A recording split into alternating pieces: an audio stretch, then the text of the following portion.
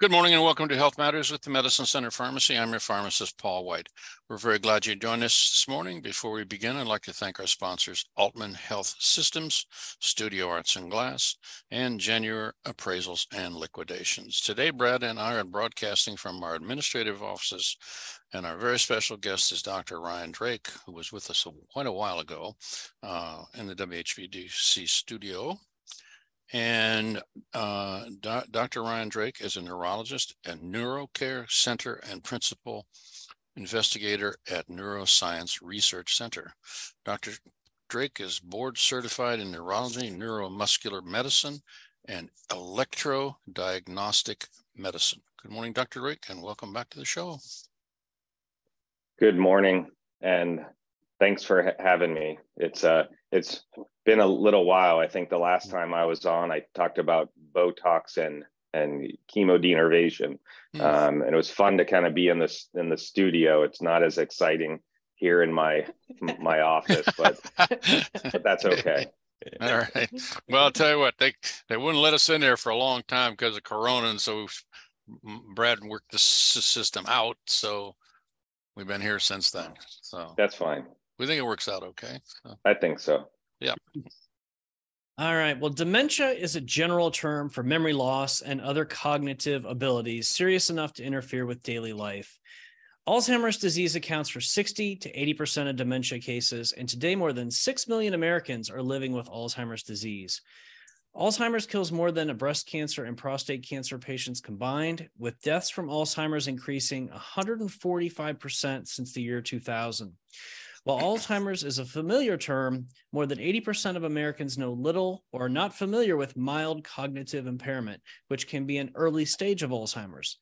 Early intervention is critical, so it's important that we learn how to recognize signs and symptoms that we should bring to our doctor's attention. This morning, we're going to talk with Dr. Drake and learn about the risk factors for Alzheimer's, along with diagnosis and treatment.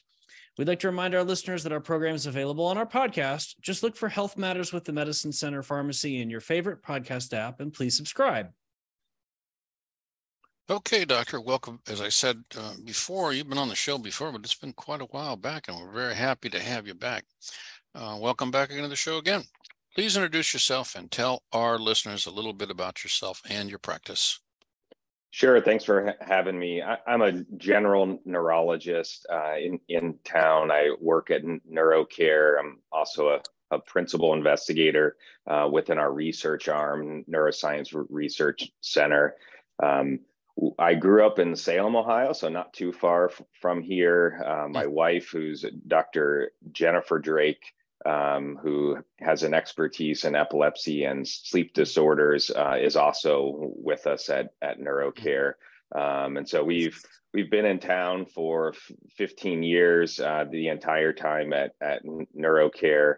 And so it's just been really nice to take care of patients within Stark County and really many surrounding counties. So where did you receive your training? And not in Salem, Ohio, certainly. No. So I did my neurology training in Richmond, Virginia at Virginia Commonwealth University. And that's a 4-year program. We do the first year of mostly internal medicine and 3 years of neurology. And then I did a optional fellowship year at Duke University, where I did more nerve and muscle disease. Interesting. So how long have you been a practicing neurologist? I've been here for nearly 15 years. It's amazing how time flies, but it's been fun. I think one thing that we'll talk about here in a little bit when we chat about Alzheimer's is, when I first started there were many diseases that did not have a lot of treatment or really not any good treatments. And we've seen that shift a bit, still not where we want to be in many disease states, but I now have a lot more tools to help manage patients than I did when I started. Okay, tell us about your practice and what all you do. Sure. As I mentioned, I'm at Neurocare. We're the only neurology group in Stark County, and We see patients, probably as far as an hour and a half east and west, and 2 hours south of Canton, a fairly big catchment of patients. Most of what we do is outpatient neurology, seeing patients in our office. That's about 85% of what we do. But we also do inpatient neurology, both at Cleveland Clinic Mercy and at Altman Hospital, where we're seeing acutely ill patients who are having strokes and ongoing seizures, as an example. The group of us, there's 5 neurologists, and I'll do a little bit of a dad brag about my partners. I always say how well trained they are. If you look at the 5 of us, we've either trained at Duke, at Mayo Clinic, or Harvard. And so we've been fortunate to bring that knowledge back to the area, and it's a really good practice. We have a physiatrist, a rehab physician, Dr. Nafzinger, and then we have 7 advanced practice providers in our group, physician assistants and nurse practitioners, who also we collaborate with to help take care of our patients. And that's our day-to-day. We do a lot of sleep disorders. We have a sleep clinic and an in-lab sleep center where we diagnose sleep disorders such as sleep apnea. So it's a nice size group, and at this point, it's family. Where are your offices, Doctor? So we have an office. Our main hub is in Canton on Dressler. That's also where the research center is as well. And then we have an office in Alliance and an office in Oroville. Those are our 2 satellite offices. And your sleep apnea facility, is that with your office, or? Yes, it's in our building here, where patients come and do an overnight study with our sleep techs to help sort out what type of sleep disorder. Sometimes it's not obstructive sleep apnea, and it's an alternative, a primary sleep disorder. And then they will often follow up with, we have 3 of the neurologists are board certified in sleep medicine, so they will see that. So even my patients who have sleep disorders, I say I have 3 experts here in the building. So I will often have my patients see one of them just for a sleep consultation. It's hard for me to imagine that people have difficulty sleeping. I really, about 11 o'clock at night, man, boom, I'm out. So amazing. Yeah, it's nice. I mean, there are people, and myself included, that don't have any problems sleeping, but there's a lot of patients who have insomnia, problems falling asleep, waking up in the middle of the night. And then the big one is undiagnosed sleep apnea.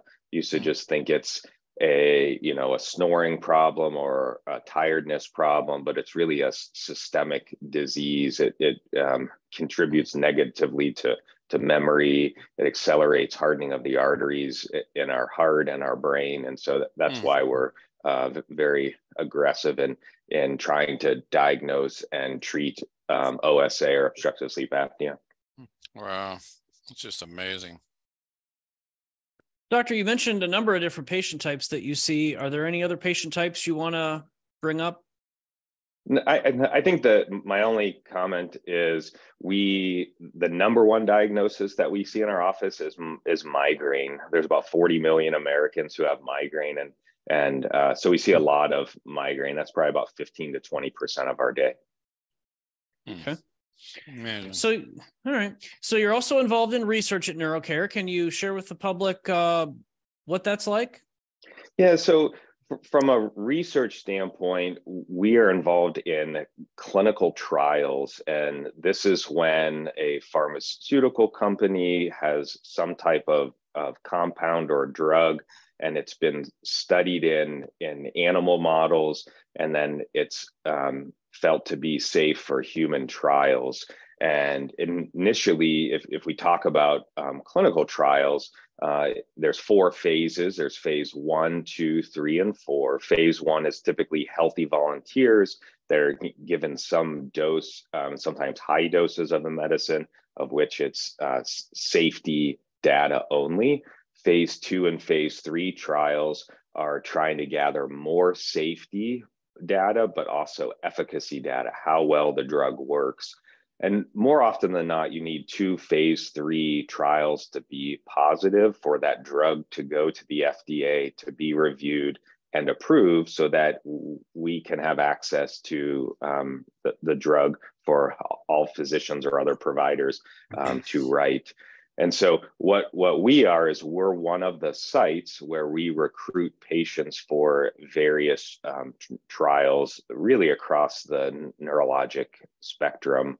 And I really felt it was important to continue and really ramp up our trial department, because, as I mentioned, when I started 15 years ago, lots of neurologic diseases that didn't have any treatments, don't have good treatments, that still exists today. There are many disease states that don't have good treatment options for patients. And so bringing these trials in allow patients to be enrolled if they want to. Again, we talk with patients about it's not a guarantee that it's going to work.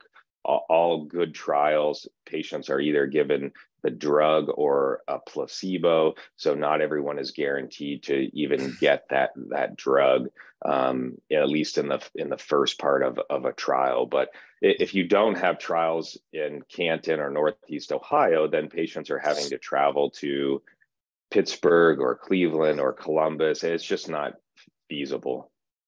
Interesting. How about we take our first break here, Doctor? You're listening to Health Matters with the Medicine Center Pharmacy. Welcome back to Health Matters. It's not too late to get a flu shot. Stop in any medicine pharmacy today, no appointment necessary. We look forward to helping you stay healthy. So, Doctor, how long have you been doing research in the community? We've been doing research my entire 15 years that I've been here. I did research when I was a resident as a sub-investigator, and that's not the principal investigator. When you're a principal investigator, you're responsible for everything at that site.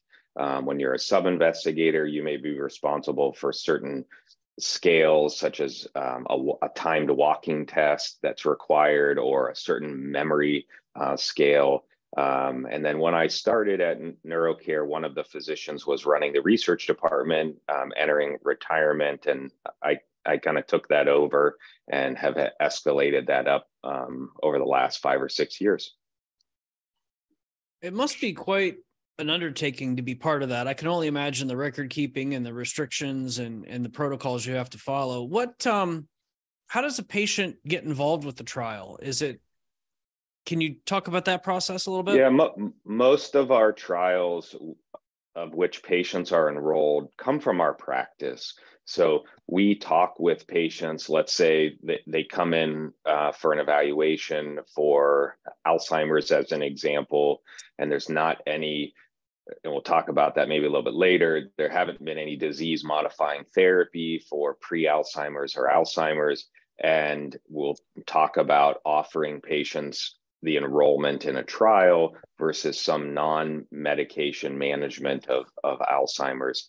And so if patients have interest, then they go upstairs to our research department and often are given pamphlets or information, consents for trials, and then that's how patients are enrolled from our practice. Now, we often have patients who are calling in from the community to our research department, and then they come in for a quick screening visit regarding their memory. We often have to get notes or charts from their primary care or maybe other neurologists in an hour radius or 2 hour radius. So it's either patients calling in, primary care referring because they know about our trials, but most of it is us sitting down with our patients, and that's just part of the education piece that we provide. Very interesting. What are you, what are you're involved, I'm sure, right now in clinical trials. What are they? What sort of issues are you dealing with? Yeah, the majority of the trials that we're in right now, probably 50% at least, are within the realm of Alzheimer's. And Mm. when you talk about Alzheimer's, historically you had Alzheimer's, and the only medications that we've had are what we call symptomatic medications, like Aricept or Namenda, known as donepezil or memantine. These medicines don't do anything for the disease itself. They essentially allow the nerves in our brain to talk better. But as time goes on in Alzheimer's, these nerves are degrading, and these medicines don't repair these nerves or stop the process. So the majority of newer clinical trials are disease modifying. They're trying to go after what's creating this nerve breakdown. So as far as Alzheimer's, it's amyloid plaques that they're trying to go and attack. And so not only are we doing trials for Alzheimer's, but we're also doing trials for some people call pre-Alzheimer's, which is MCI, mild cognitive impairment. In the past, we used to think, oh, mom or grandma, she's forgetful. That's just her age. But what we're learning is short-term memory problems that are a change from the past, that interfere maybe a little bit with life. That's actually a clue that someone's developing Alzheimer's or mild cognitive impairment. And so we're doing trials not only in Alzheimer's, but a lot in MCI, mild cognitive impairment. And then interestingly, we're also doing it in preclinical Alzheimer's. So these are patients who they don't even have MCI, they have no cognitive issues, but they have strong risk factors for the development of Alzheimer's, including maybe family history. And so these medications are being given to those patients because in the end, we think that if we treat Alzheimer's or pre-Alzheimer's or pre-Alzheimer's very early, that's the best chance that we have. So most of our trials are within the Alzheimer's realm. We currently have other trials for essential tremor, which is the most common tremor in the world. There's not an FDA-approved medication for essential tremor, so we see a lot of that. We have trials for migraine. We have trials for multiple sclerosis, which is an autoimmune disease of the brain and spinal cord. And then we have trials for myasthenia gravis, which is an autoimmune disease of our peripheral nervous system, our nerve muscle highway. But I think our biggest interest right now is within neurodegenerative diseases. Fancy way for saying our brains break down faster than they should, and they cause problems. The most common neurodegenerative disease in the world is Alzheimer's. And number two, the second most common neurodegenerative disease is Parkinson's. So the focus, I think, is Alzheimer's, Parkinson's. There's another type of dementia that's neurodegenerative as well called Lewy body dementia. And the hope is that we will find treatments to either delay onset or slow the progression. So how's Alzheimer's disease different from dementia? That's a really good question. Dementia is the umbrella term. And so dementia is when patients have typically short-term memory problems. Another part of the brain is not working, like we call executive function, our ability to follow certain steps, point A, point B, point C, issues with attention, concentration, judgment, issues with language, getting our words out, understanding what people are saying, issues with visual spatial, so our ability to navigate with driving. So dementia is memory problems. One other of those issues that's progressive and interfering with our daily activities. That's how we define dementia. But going back, dementia is an umbrella term of which there are subtypes of dementia. The most common subtype of dementia is Alzheimer's. And that accounts for about 70% of all of the dementias. There are other types of dementia like Lewy body dementia, Parkinson's dementia, frontotemporal dementia, vascular dementia, and others. But I think there's a negative stigma with using the term Alzheimer's, and you have patients who sometimes are referred to me for evaluation of their memory, and they say, Mom has dementia. You go through the history and exam, you come to the conclusion that it best fits the picture of Alzheimer's, and then it's kind of an eye-opening experience. Oh my goodness, Mom has Alzheimer's. I thought she just had dementia. When really it's a subtype of dementia.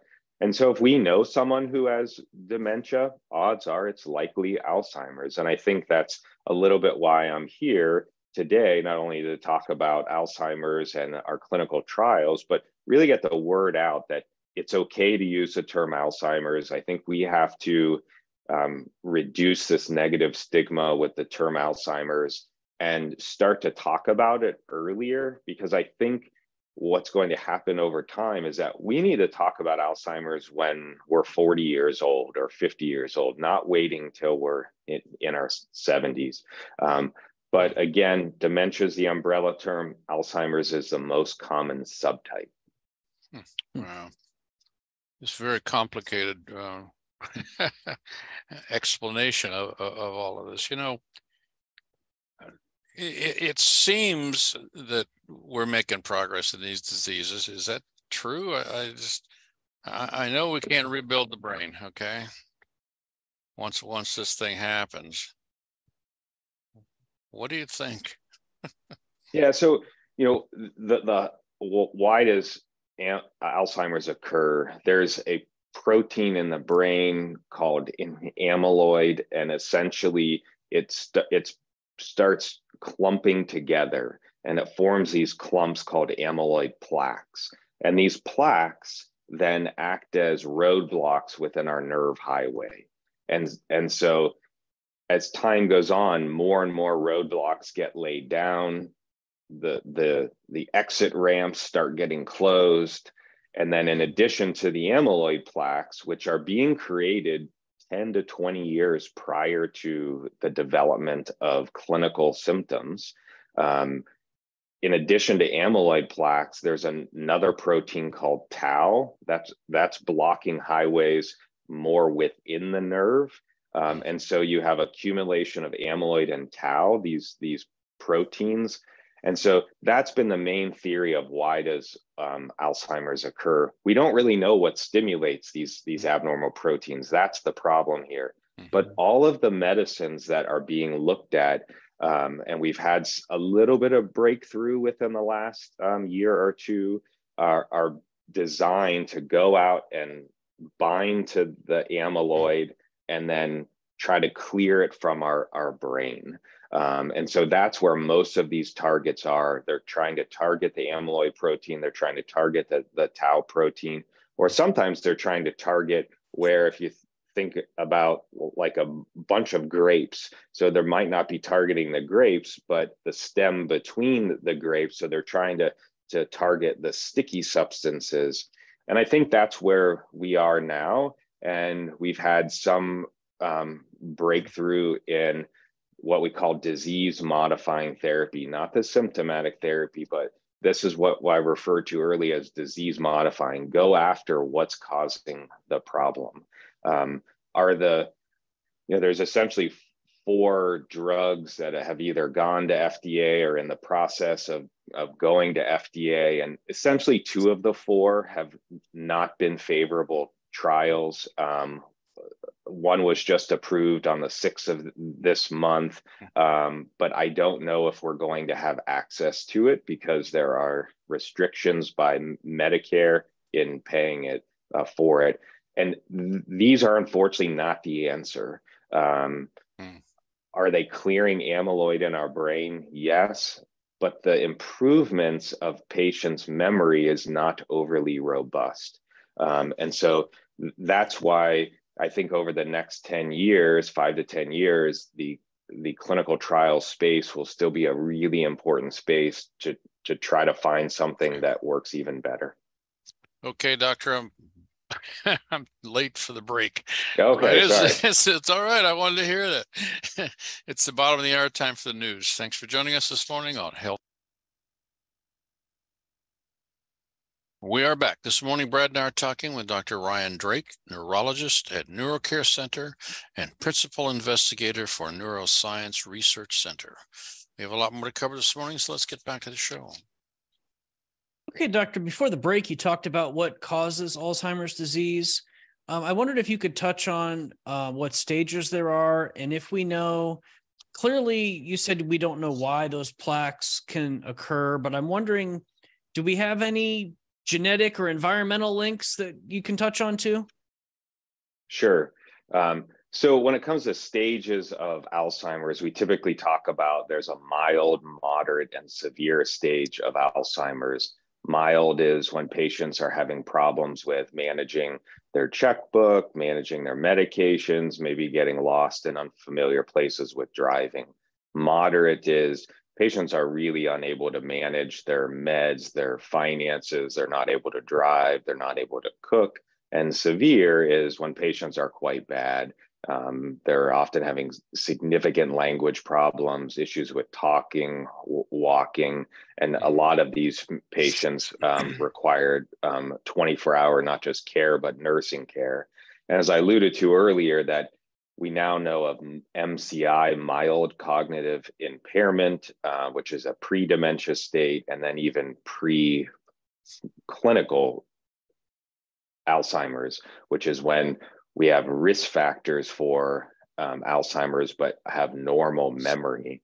And so there is a genetic risk. When you talk about early onset dementia, which unfortunately is less than 65 years of age, we unfortunately see patients who are in their 40s or 50s who are diagnosed with Alzheimer's. 1% of all of Alzheimer's is due to these three genes that create Alzheimer's. And if mom or dad, you just need one parent that has it, each child has a 50% risk of getting that gene. If you get that gene, you're guaranteed to get Alzheimer's. But that's only 1% of all of Alzheimer's. So we also know that families can cluster and have some family members with Alzheimer's, but it's not lots and lots of family members. So there's probably some genetic risk, and it's probably multifactorial, or what we call polygenic. The most common genetic risk factor is something called apolipoprotein, or ApoE. And we get one ApoE from mom and we get one from dad. And you can either get a 2, a 3, or a 4. So most commonly in the United States, people are 3 3s, and that's a neutral risk. But if you're a 3 4, so you have one copy of a 4, that increases your risk versus a general population by about 2-fold. And if you're a 4 4, that's really rare. It's about 2% of the US population. That increases your risk by about 10 times. And so if you heard Chris Hemsworth, Thor, the actor, he was in a show in Disney Plus called Limitless, and it's talking about longevity. And unfortunately, spoiler alert, if you haven't seen it, he was told that he is a 4-4, unfortunately. And so when they talk about in that series that he has a rare genetic risk factor for Alzheimer's, they're talking about the ApoE gene 4-4. What we know about the ApoE gene, it's a risk factor gene. So it's not you're going to get Alzheimer's no matter what, where that 1% of that I talked about earlier, you're guaranteed. So just because you have a 4 or a 4-4, it doesn't mean you're going to get it. There's about 30 other risk factor genes that probably play a role here in either interacting with ApoE4 or creating other risks. There are patients who in lots of cohorts are 4-4 and never get Alzheimer's. So they probably have some gene that decreases that risk in some way. What are the other, what we call risk factors for Alzheimer's? We talk about non-modifiable and modifiable. So non-modifiable are you can't do anything about it, and that's your genetic risk. the number one non-modifiable risk is your age. So your risk of Alzheimer's at 65 years old doubles about every 5 years. Female gender, unfortunately, is about twice as likely as male. That's being heavily researched, felt probably hormonal in nature.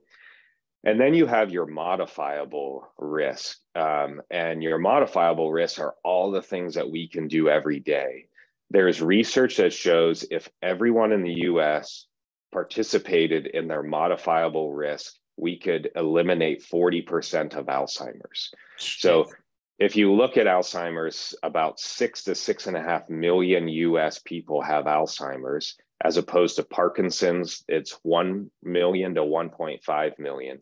So you could essentially eliminate over 2 million cases of Alzheimer's if we did our modifiable risk factors. So what are our modifiable risk factors?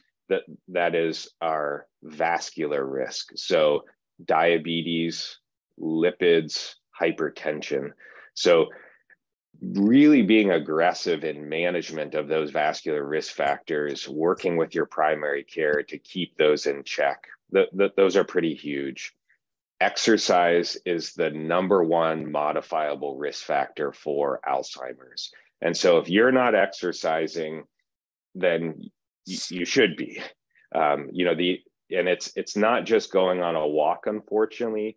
It's exercise, typically aerobic exercise, that you're moving, you're getting your heart rate up, and it's getting your heart rate up and sustaining that for a 30-minute period of exercise. And ideally, it should be 5 to 6 days a week. As long as your primary care doctor, your cardiologist says you can do that, then you do it. Exercise is really important. Sleep is ultra important.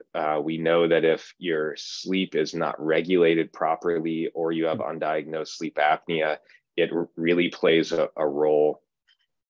Our diet or our nutrition is a huge risk factor as well. We know the Mediterranean diet reduces our risk of Alzheimer's. So I encourage listeners to go out and Google Mediterranean diet if they're really interested in not only their cardiovascular health, but their brain health. Other modifiable risk factors include learning as much as you can early in your life. So your degree of education plays a role. It's probably building up a cognitive, what we call cognitive reserve, and then learning new things in middle ages is also really important. So those are, we talk about how are we going, although I'm here to talk about our clinical trials and our treatment and the new science, I don't want to treat you in my office. I want to not have to see you. And I think if the US population starts paying attention to these and being aggressive, we can probably delay or eliminate a fair amount of Alzheimer's. The whole program's been amazing. And I can't help but think, we got to take our last break here, but sure. I cannot help but think I don't understand why we are not genetically testing every patient that goes in to see their primary care to identify some of these things. I mean, I paid for all those tests, so I've got all the data you just mentioned, but it just seems like we could be so much more preventative and proactive if we acted on at least our genetic base than just finding out when it happens. But I digress, and that's another program. So, okay. Wow. Okay, final breaks here. You're listening to Health Matters with the Medicine Center Pharmacy. Thanks for joining us today. You're in our last segment of our show, and it's very, very interesting. Doctor, do you have anything else you want to add about diagnosing Alzheimer's or other memory disorders? Yeah, I think to understand a little bit, when patients come for an evaluation of memory, we take a fairly in-depth history and ideally with we call corroborating historians. So a spouse or an adult child who can help us define this timeline. And so we're looking for issues with managing meds and finances or having problems with repeating ourselves. That's part of the history. We do an exam where we're doing a neurologic exam to make sure there's not any signs of Parkinson's or Lewy body, which can be other types of dementia. Or doing a bedside memory examination to try to figure out what parts of the brain are not working properly. And then we do testing. We always do an MRI of the patient's brain. And the thing that I like to have patients understand, or family members, is we're not doing an MRI to diagnose Alzheimer's. We're doing an MRI to look for other conditions that could mimic Alzheimer's, like a brain tumor, like increased fluid-filled spaces of the brain, something called normal pressure hydrocephalus, looking for silent strokes that unfortunately can happen over one's lifetime. So MRI of the brain, we often do cognitive or memory labs that include B12 and thyroid disease and folic acid. That's kind of the standard workup. There are some patients who maybe have uncontrolled mental health disorders, really bad depression, anxiety, that can affect memory. And so sometimes we are doing specialized testing called neurocognitive testing that we asked our neuropsychologic colleagues to do a 2 or 3 hour memory test that really dives into all the pieces and parts of the brain. I do that in sometimes more challenging patients. I think my clinical acumen and experience over 15 years, I rely a little bit less on that than I did when I first started. And we're weeding through making sure patients don't have medications that can affect our cognition, because there are lots of medications that can affect our thinking. Things like the tricyclic antidepressants like amitriptyline or nortriptyline, medicines that are benzodiazepines like Ativan or Valium, and a whole slew of others. So we're making sure that meds haven't been added in a time frame of which these memory issues have occurred. We're evaluating for underlying sleep disorders, underlying mental health disorders. So that's all what we're doing. In the last handful of years, there have been some Alzheimer's specific tests that are more research-based that are now becoming commercially available. So these are what we call biomarkers that help detect those proteins in the brain, amyloid and tau. And there's some blood tests, there's some spinal fluid tests, a lumbar puncture, and then there's a fancy picture of the brain called a PET scan. And there's various types of PET scans that can be done. And so we're using all of that to try to find something that's treatable, that's not Alzheimer's, making sure we're not dealing with a non-Alzheimer's dementia. And then most of the time, unfortunately, all that testing is normal, trying to look for the mimickers. And so in the end, when it comes down to it, patients are diagnosed with Alzheimer's, but sometimes getting that diagnosis is the first step that's needed so that we can come up with a game plan. I got to throw this in. Is there any evidence that vaccines, either current or former, older vaccines, have a play in Alzheimer's? I'm not aware of any data that is negative for vaccines that is contributing to any negative cognitive health at all. There's just so much flack right now on all the current vaccines going on out there. They're good, they're bad, and all that kind of stuff. And it just makes one wonder, who's right? Is anybody right? Well, I think I am not fluent in vaccine trials and the evidence behind them, but they have been studied in a good clinical setting, good protocols, enrolled lots of patients. And I think in the end, what we know, like the COVID vaccine, it's not preventing COVID, it's preventing people from dying from COVID. And so, that may be a better question for an internist or an infectious disease physician who may know a little bit more about vaccines to go on further, but no direct correlation between vaccines and the development of Alzheimer's. Interesting. So do we know how many people have Alzheimer's and how does that compare to other diseases? Yeah, so about 6 million Americans have Alzheimer's. I talked about, we see a lot of migraine. About 40 million Americans have migraine. Other neurodegenerative diseases like Parkinson's, it's about 1.5 million. We are seeing less Alzheimer's over time because the institution of some of these healthy lifestyles, medication management, being more aggressive in treating vascular risk factors. We're seeing an exponential rise in Parkinson's disease. I've seen so much more PD, Parkinson's disease in the last handful of years than when I first started. And unfortunately, the clinical trials and the science behind Parkinson's is probably 8 to 10 years behind Alzheimer's. And so we're just not there. All the medicines for Parkinson's are symptomatic medications. They help make our dopamine centers in our brain talk with our muscles.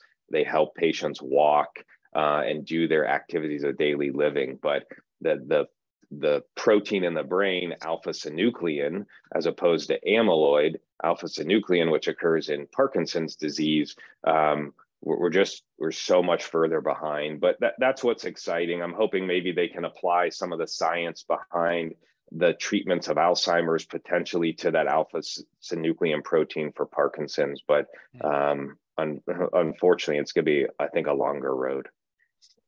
I do believe we covered all the risk factors, did we not? Diabetes and blood pressure and things along that line.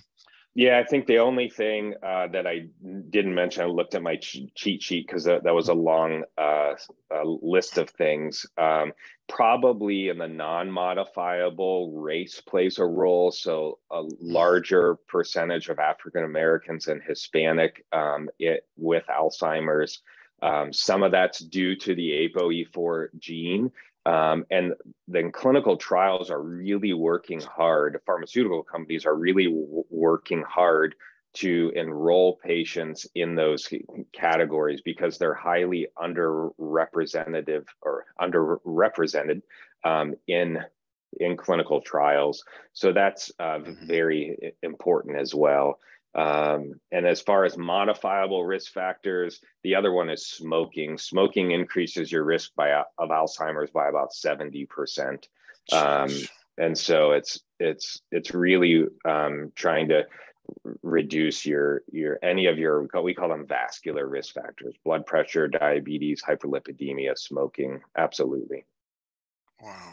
We've got about 30 seconds left for you, doctor. I wondered if you could real quickly just talk to the patients out there who maybe are afraid to come for an evaluation, or maybe a loved one might want to think about helping someone early rather than later. Because I'm guessing you see many patients that you wish you'd have seen a year or 2 or 5 ago. Too late. Yeah. So, I mean, if there is lots and lots of memory dysfunction and patients are in the middle of Alzheimer's, it's way too late. We're trying to, if mom or dad has even a little bit of memory problems, repeating things, they need evaluated and seen, because the sooner you hit this disease, the better. So we at Neurocare evaluate patients for early memory dysfunction. And then if we feel someone is appropriate and they have interest in a clinical trial, that's where patients can get help at Neuroscience Research Center. Wow. Amazing. Excellent. Okay. We need another couple hours here, Doctor. Yeah, it's a fun topic. We'd love to have you back again. I mean, it's very interesting to say the least.